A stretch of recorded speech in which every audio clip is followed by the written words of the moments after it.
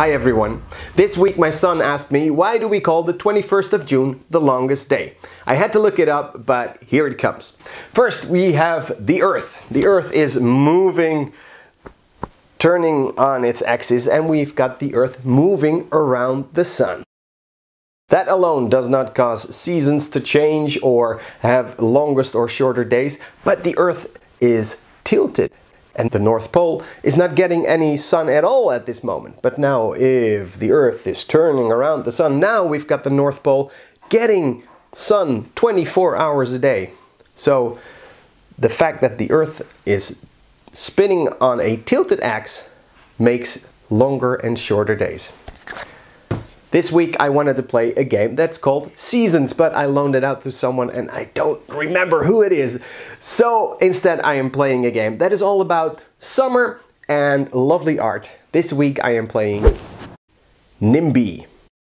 In Nimbee, players are bees who try to be the best bee the queen has ever seen, the Nimbee.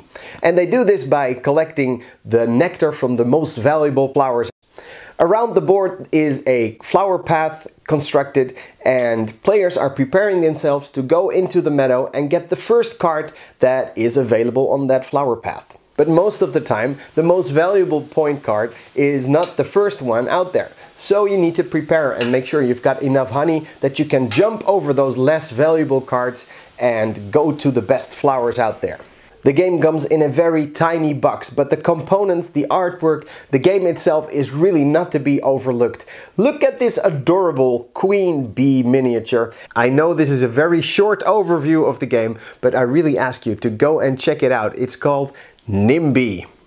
Next week I've got a special segment that I'm really looking forward to. Something big is happening in the town where I live. If you are able to figure it out or guess, let me know in the comments which Lotto Pelite game I will be playing next week and why. See you then, bye!